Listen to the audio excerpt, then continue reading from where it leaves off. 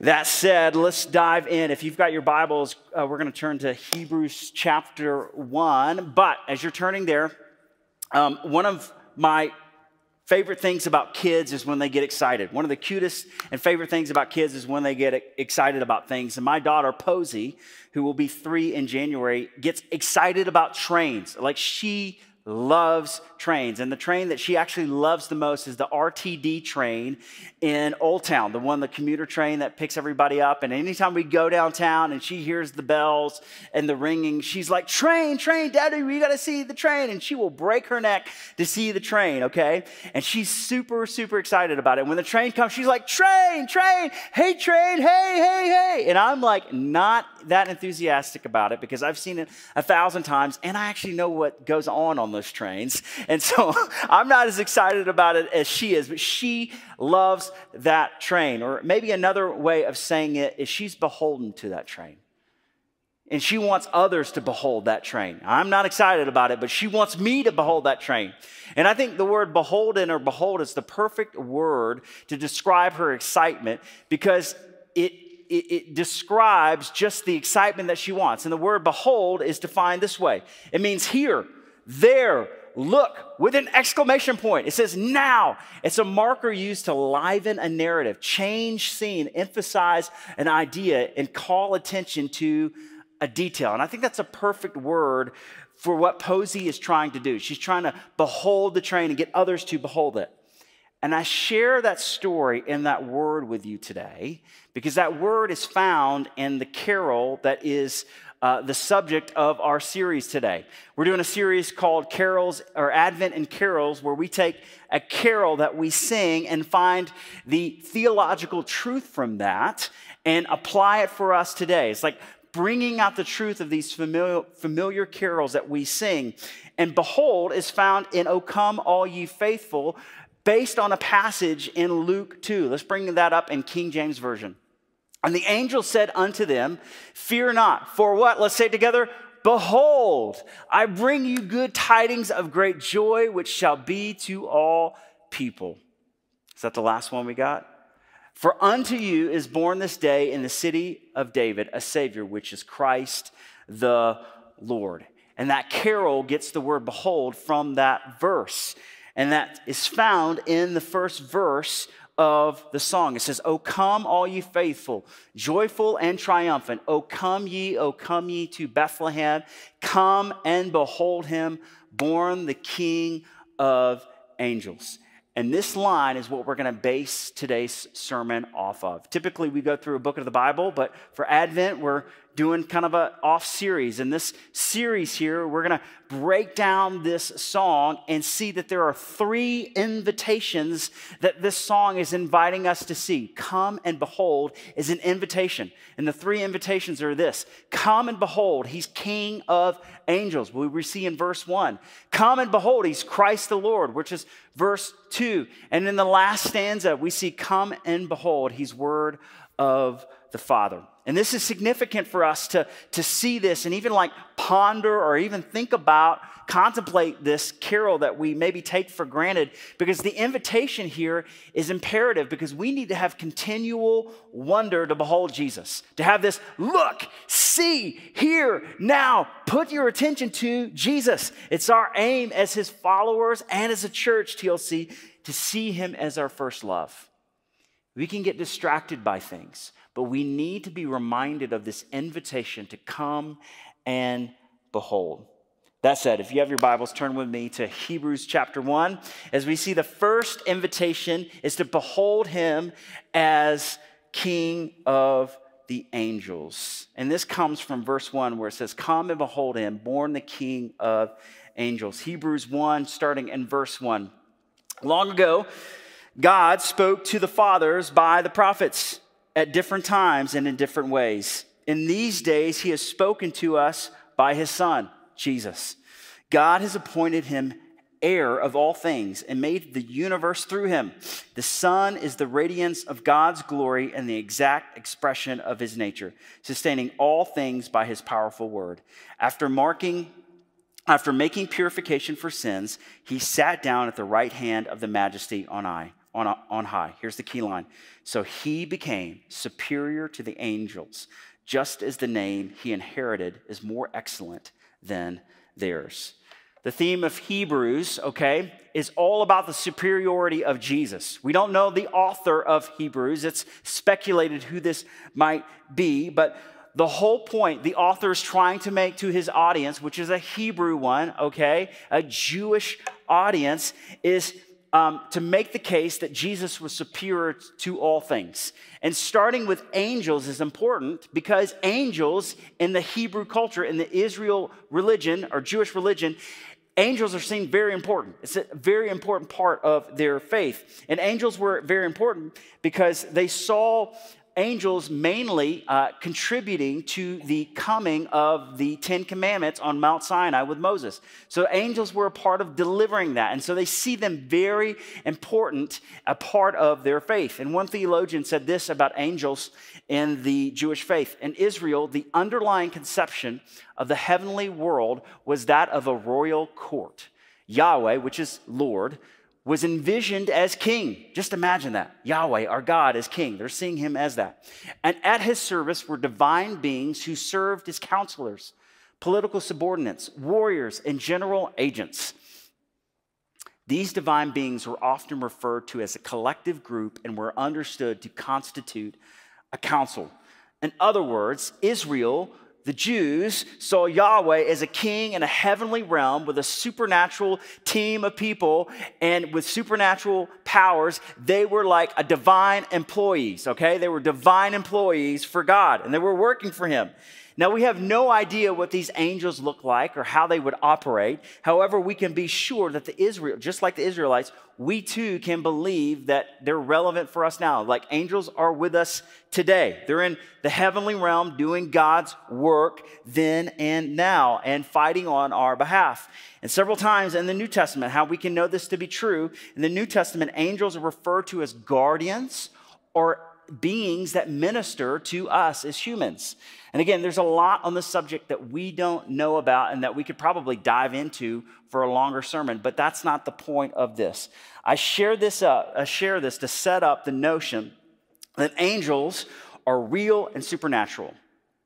And if that is true, then the next thing is if they're supernatural, then they have power and might beyond our comprehension, all right? Supernatural things blow our minds. They're supernatural. But the whole point of this scripture and the line in the song is this, is not to get lost in the details of what angels are or what they do in the sense of day to day. It's there to set up a contrast. It's there to set up the contrast. The author of Hebrew wants their audience and us to think upon the might of angels, to see how mighty they are, how supernatural they are, how like beyond our comprehension they are. Then to see, in light of that, Jesus is bigger than them. In other words, if you think angels are great, if you think they're great, imagine who is much greater than the one who actually created them. They're great, but think of the creator of the angels. No created thing can get more glory or recognition than its creator. For example, the Mona Lisa. It's a beautiful, iconic, incredible piece of work.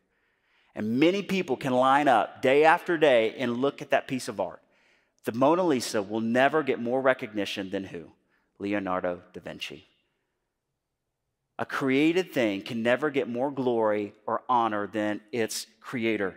And the same is true with Jesus. And we see in Colossians 1:16, he's the creator of all things in heaven and on earth. For everything was created by him in heaven and on earth. That means angels, the visible and the invisible. Angels, whether thrones or dominions or rulers or authorities, all things have been created through him and for him. We can guarantee that Jesus created angels. He's above them now and always. The creator is always above the created order. And the angels know this to be true too. Because when baby Jesus was born in the manger and the angels arrived, what do? They bow.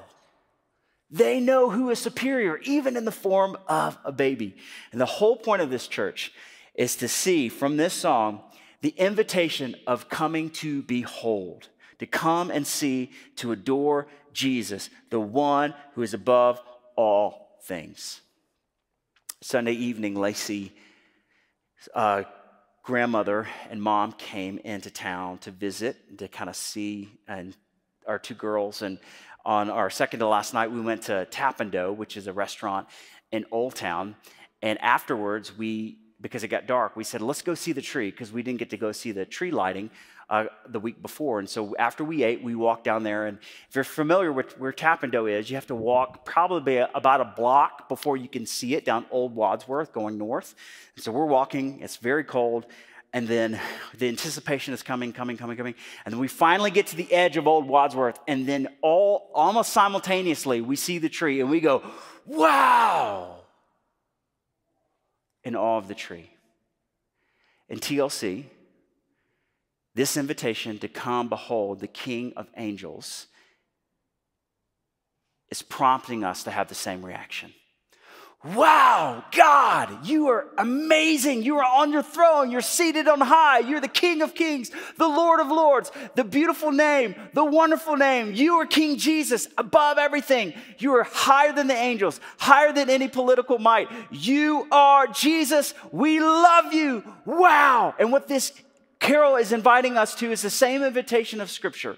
It's inviting us to come and behold the King of Kings, the Lord of Lords, to have neck-breaking awe and wonder of who is in control. So TLC, this season, this Christmas season, it should be 365 days out of the year, but this season and this whole series is about reminding us to come and behold the King of Angels. TLC, may you and I behold Jesus as the supreme King of Angels.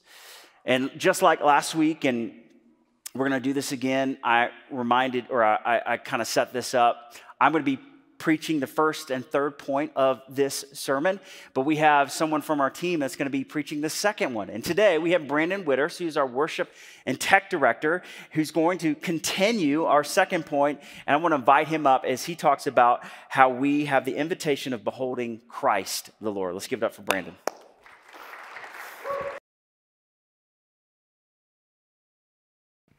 Thank you, Justin. It's good to be with you. TLC, here we go. Good morning. It's good to be with you all. Let's begin on this point of beholding He's Christ the Lord by reading Philippians 2, 9 through 11.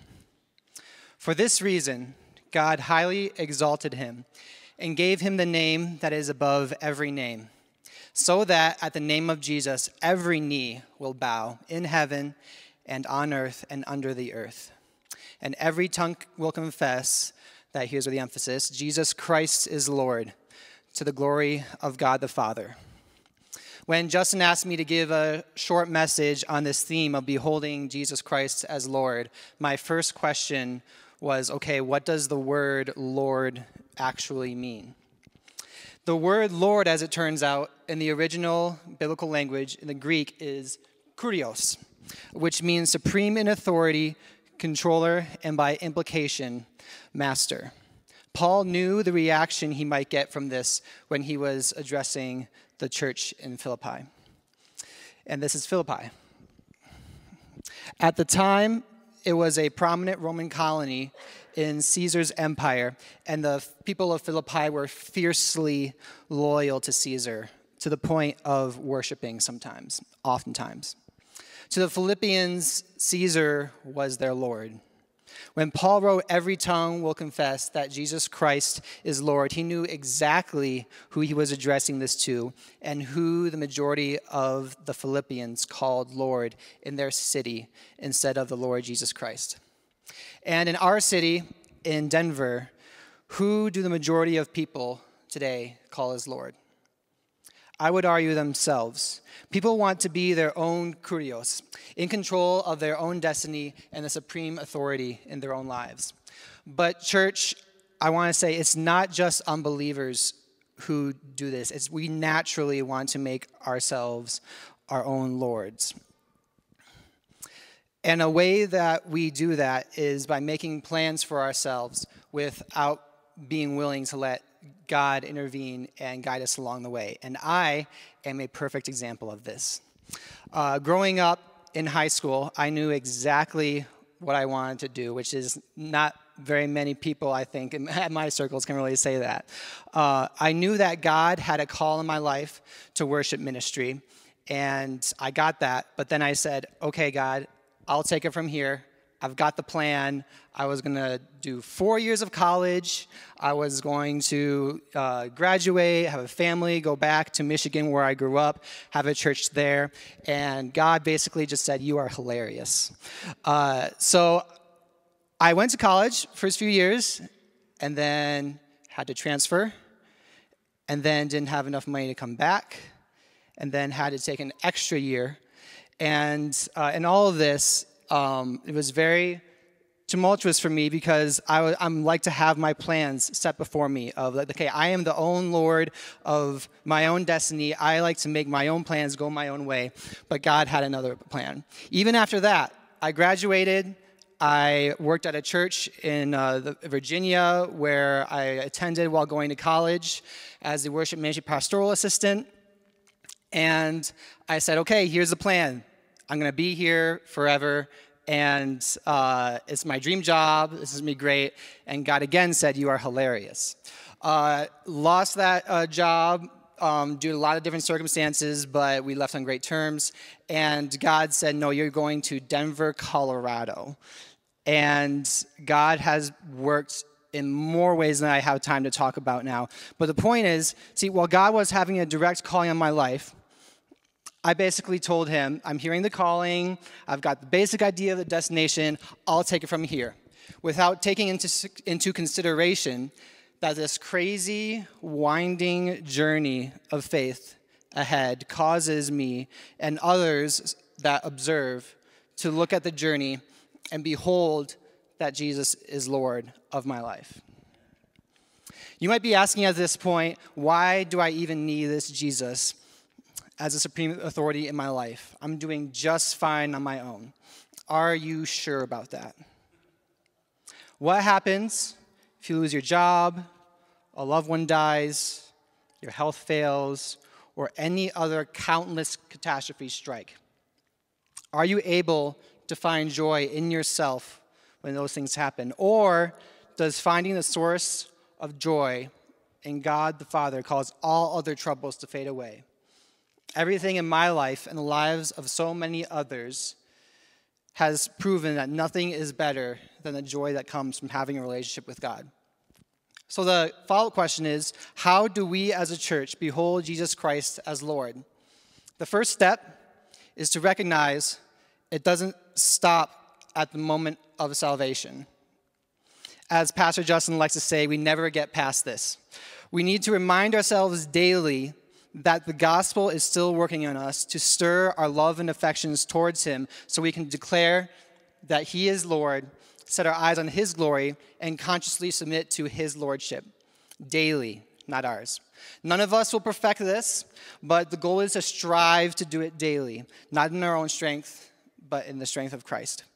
The goal is to become aware of temptations and dangers out there looking to steer us away from submitting to Christ. The second step is to get comfortable with things being out of your control. I hate this. This is done by making it a habit of acknowledging that God is the one in control. This results in lasting peace in beholding Jesus as Lord. Out of all the attributes of God, his lordship should give us the greatest hope and peace, knowing that even when bad things happen, we don't understand why and may never understand why. We can have faith that God is still sovereignly in control, works all things for his glory and our good, and will make things right in the end. The third step to beholding Christ as Lord is to ask God where you need to give up your own lordship. Prayer is the perfect way to look at ourselves in the mirror. And when you find areas to let go control of, just pray something like, God, this is yours. I put my faith and trust in you as Lord over this area or this thing in my life. The final step is to find the fingerprints of his lordship in your life and in Scripture, so you can behold him as Lord in fresh ways that draw you closer to him. There are countless examples of this in Scripture and in life, but the best place to start is with the gospel. For example, Behold that he is Lord when he came down to earth as a tiny baby. Behold him as Lord because he gave his life on a cross in order to pay the ultimate price for your sins and mine, and was raised 3 days later, giving us the ability to personally behold him as Lord by tearing down the wall of separation that sin caused. Behold him as Lord because he sent his Holy Spirit to us to prod our hearts and make us sensitive to his word so that we can choose to accept his Son, Jesus Christ, as Savior. Behold him as Lord because he has chosen from his holy of holy thrones to reach down through this gospel of everlasting love to pick you up, make himself Lord of your life despite yourself. Behold him as Lord because he placed his Holy Spirit in you and I so that when we inevitably fail again and again and again and again, Jesus can say, my grace covers that, and miraculously turn you right back around in the right direction so you can live a life in response to the gospel. TLC, that is worship.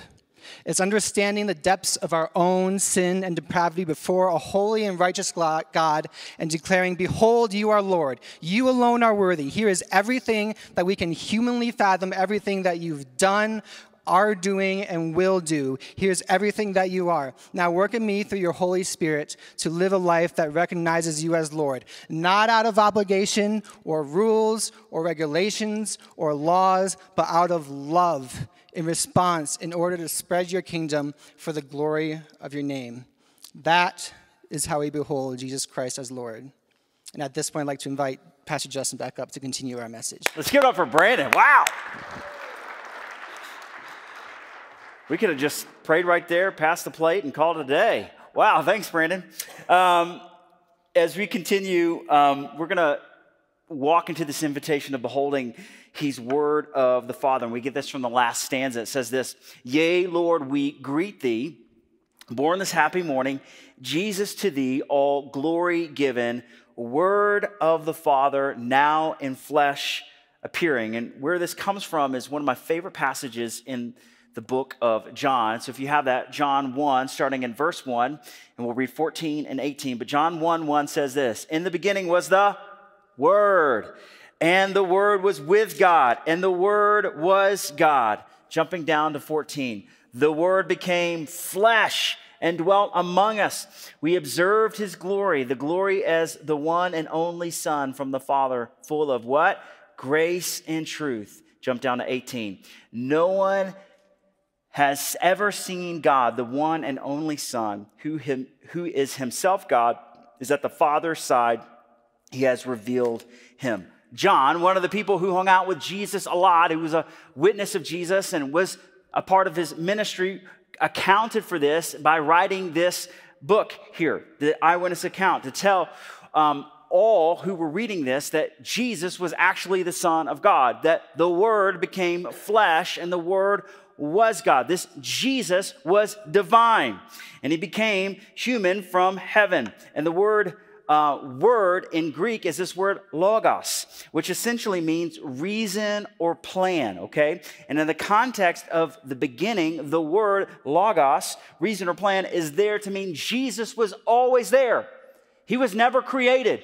He was never like born out of something in heaven. He was always existing from the start and to the end. He is always there. And more than that, it means that the relational dynamics between Word and God means that he was God. Like Jesus is the Son of God, but he also is God. We'll talk about that one day, but that is really hard to wrap your mind around. But the simple thing that you need to embrace is that Jesus was God from heaven sent down here among us. It's what this means, and the Word was God. He came down to us in flesh. This is something to behold, because listen to this, church. What other religion or spiritual ideology can say that? When you think of Islam or Buddhism or Hinduism or fill in the blank kind of ism that's not Christianity, all of them, you're earning something, you're fighting for enlightenment, or trying to strive for something that you already don't have. And the onus and the burden is on you. But Christianity says the burden is on you and you can't lift it up. You can't lift it off. So Jesus says, I'm coming to you because you can't do it. I love you enough to meet you where you are in your helpless state. You can't save yourself. You can't find it without me. And so God puts on our clothing, human skin and bones, and says, I'm going to show you plain as day how to find me, follow me, and how you can have salvation. I love you enough not to let you on your own in your helpless state. Amazing. Imagine for a moment you're at a Colorado's Rockies game, okay? And a friend's got a ticket for you, and you're going to meet them there. And imagine the point of meeting where you are, there's a lot of people there. I know that's hard to imagine at a Rockies game, all right, because they're so bad. But imagine that there's a crowd of people at the place that you're supposed to meet your friend. And you say, I can't find my friend, so I'm going to call him. And you pick up the phone, and you say, hey, Andy, because it's likely Andy's inviting me to a Rockies game. Andy, I can't find you. And what if Andy in the crowd of people says, oh, easy. I'm wearing a purple and white Rockies jersey and a Rockies hat. I'm right over here. Now, how frustrating and not helpful is that description in a crowd of people who are likely wearing the same exact thing? That is not helpful at all. The more helpful thing would be if Andy's on the phone with me, he goes, wait a minute, I can see you, Justin.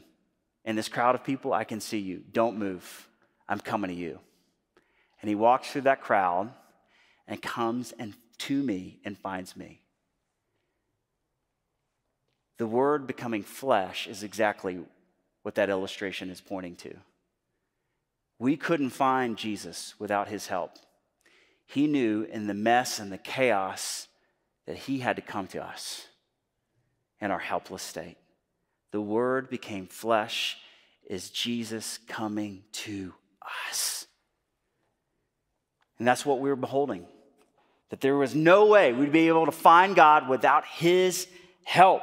Like the way back to God was only him coming to show us the way. That's what he says. I am the way, the truth, and the what? Life.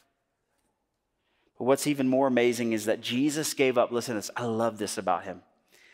He gave up his glory and traded up his throne in heaven. There's a word that I love that describes this action, and it's from a song that I love called Come Behold the Wondrous Mystery. It says, look to Christ who condescended, took on flesh to ransom us. And that word condescending is usually when we're saying someone is belittling someone or putting someone down to lift themselves up. Well, what Jesus did was condescend himself. He says, I'm considering myself less than. I'm taking myself from a position on high and lowering myself, becoming a human, so I can pursue you. I'm giving up glory for humanness, so I can show you the way.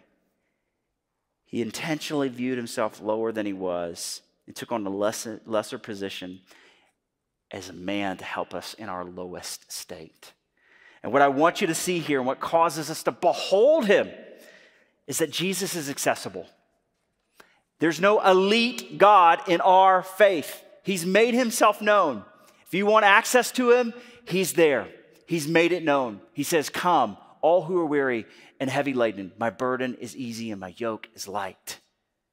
He's made himself there for us. There's no thing that you've got to do to find him. He's made it available. And more than that, the Word inspired people to write the Word. Does that make sense? And so not only did he come and have a ministry here, but he inspired people to document this and write letters and epistles and other things to instruct us forever until he returns on how to know him. So if you want to know this God, open your Bible. His literally DNA of who he is, his nature, his character, who he is, what he's all about, who he was, what he will be is in here. And so he's accessible. The Word of God is giving us his Word. Everything we want to know about God is accessible to us. He came to show us. We are without excuse. This season, as we walk through Advent together, this is a reminder of beholding, this invitation. This Christmas season is an invitation to behold the King of Kings, the Lord of Lords, to put our focus on him. And to wrap up this point, before we conclude, from the same book that Brandon read, a couple verses earlier, from the same chapter and book, Paul goes on to say this about the one, Jesus. Jesus, who, existing in the form of God, did not consider equality with God as something to be exploited. Listen to that. Go back. He knew his nature, and he didn't use it for selfish gain. He knew his power and might. Instead of using it for his own glory, he used it to serve others. Instead, he emptied himself. Think about that image. Jesus emptying himself to what? By assuming the form of a servant, taking on the likeness of humanity. He came to serve. TLC, what makes our faith so incredible, why I love following Jesus and why you should too, is that he was the only one who could bridge the gap that we ourselves made.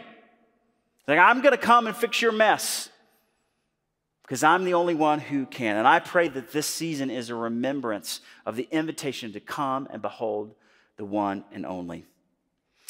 Basically, this carol, "O Come All Ye Faithful," is essentially, again, an invitation for us to come and behold King Jesus. But it's not lost on me that some of you today are probably not there. You're distracted, maybe cynical. Your mind is elsewhere. You're just not in the mood. I get it.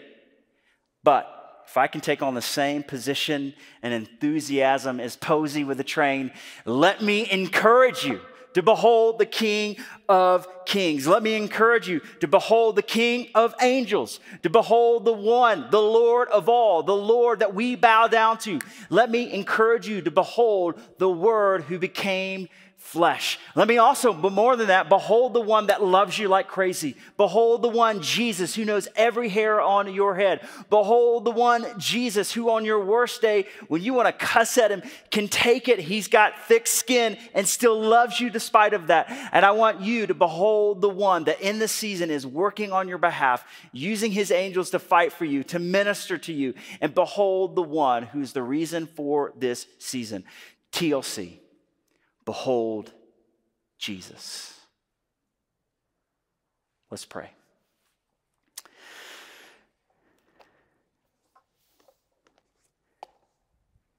God, I pray that we take this invitation seriously, that we behold you for who you are and what you've promised to do and what you will ultimately do when you return. God, you are above everything. And in light of that, we surrender to you because you are actually the one in control. And we trust you. And we trust you because you took on humanness and flesh to lead us and to show us the way. You're a good Father. And so, Father, we walk into this invitation and we don't take it lightly. I pray that this season, this Christmas, will be the best one we've ever had. We pray this in Jesus' name. Amen.